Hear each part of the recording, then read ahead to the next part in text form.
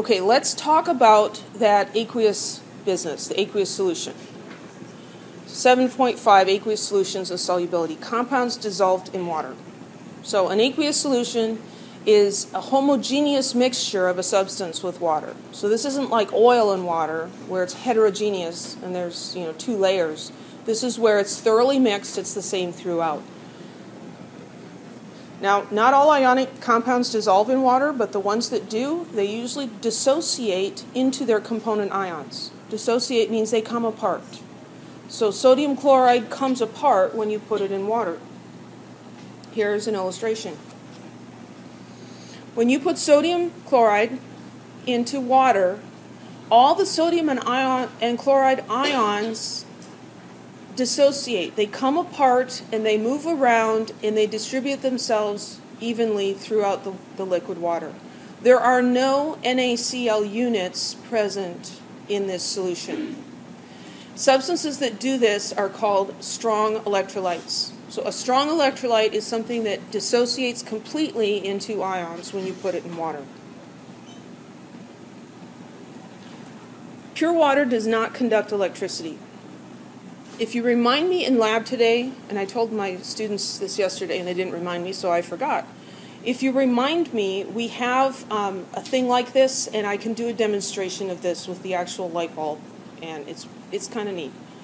But if you hook up a light bulb to a power source, and we don't use a battery, we use the electric current from the outlet, and you put the 2 ends of the wire in a glass of pure water, the light bulb will not go on. Now, you may say, but you're supposed to avoid water during a thunderstorm. Well, lightning is a tremendous amount of electricity, and that can pretty much go through anything it wants to. But more normal amounts of electricity will not pass through water. If we put salt in the water, the light bulb will turn on, almost like we've turned a switch, because the sodium and chloride ions dissociate. They are charged and they are able to move and carry the current. Electric current is the movement of electrons. And so you need something charged that can move the current. And so this is where electrolyte, that term comes from. It's related to electricity.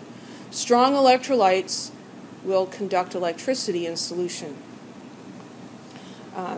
So many ionic compounds are electrolytes, and this word is also used in terms of, sports, and you need to replenish your electrolytes because you were sweating a lot.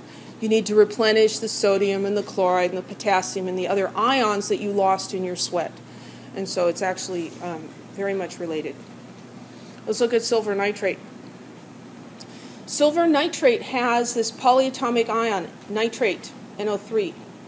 Silver nitrate is a strong electrolyte solution, and it dissolves and dissociates. When it dissociates, the silver ions separate from the nitrate ions.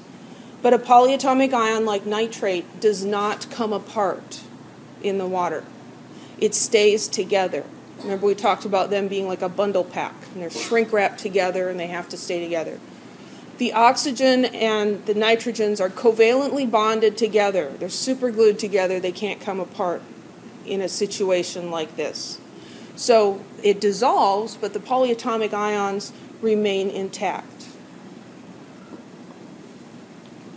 Not all compounds, not all ionic compounds dissolve in water. Silver chloride is one that does not. So if you put silver chloride into water, excuse me, what you get is the silver chloride just sits in the bottom and does nothing.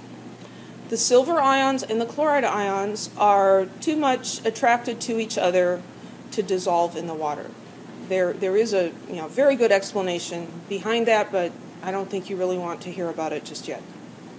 So those do not dissolve. So we talk about solubility. We say that a compound is soluble if it dissolves in that particular liquid. Now, often we're talking about water.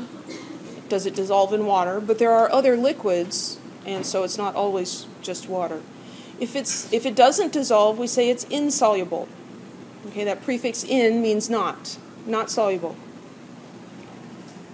So how do we know which ionic compounds dissolve and which ones do not dissolve? Well, there's no clues from the periodic table, really. All of this was determined experimentally. And it's pretty simple. You take some silver chloride and you put it in water and you see if it dissolves. I'm like, nope, that doesn't dissolve. Okay, let's try this, try it in this, try it in that. Try different things. And then they come up with some solubility rules to help us predict whether things are soluble or not. So your book also has some flow charts, and if those make more sense to you, you can use those. But this is the one I'm going to teach you how to use, because it makes more sense to me, and I'm the teacher, so I can do that. So this solubility rules table, and I'm not going to make you memorize it, so you can breathe a collective sigh of relief on that one. But you do need to know how to use it. So the top part, this top section, these are the compounds that are mostly soluble. So lithium, sodium, potassium, their compounds are mostly soluble, and ammonium compounds are mostly soluble. Now there's a bunch of exceptions to many of these mostly soluble things. The exceptions are listed over here. For those first ones, there's no exceptions. So ammonium anything is going to be soluble in water. Ammonium carbonate, ammonium selenate, ammonium nitride, any compound that you have with ammonium in it will be soluble. Nitrate ion and acetate ion. If these are in the compound, it's soluble. There are no exceptions. Chloride, bromide, and iodide compounds are mostly soluble. They're usually soluble except if the cation is silver ion, mercury 1 ion, Hg2, 2+, or lead 2+. If you have one of these three with one of those three, it's insoluble. It doesn't dissolve. So silver chloride that was it silver chloride? Or silver, I think it was silver chloride we were just talking about. Silver chloride does not dissolve in water, because here's silver and chloride doesn't dissolve. Sulfate compounds are mostly soluble except if the cation is strontium, barium, lead 2+, or copper 2+. Now copper 1+, copper 1 sulfate is soluble, copper 2 sulfate is not. And then these guys are mostly insoluble with listed exceptions. So hydroxide and sulfide compounds are insoluble except for lithium, sodium, potassium, ammonium, or if the sulfide is with one of these guys. When the hydroxide is with one of these guys, it's slightly soluble. And then carbonate, phosphate, these are generally insoluble except with lithium, sodium, potassium, or ammonium. So let's do this real quick. Determine whether each compound is soluble or insoluble. CUS. Well, we have to go look at the table. Copper isn't listed in these rules, but sulfide is.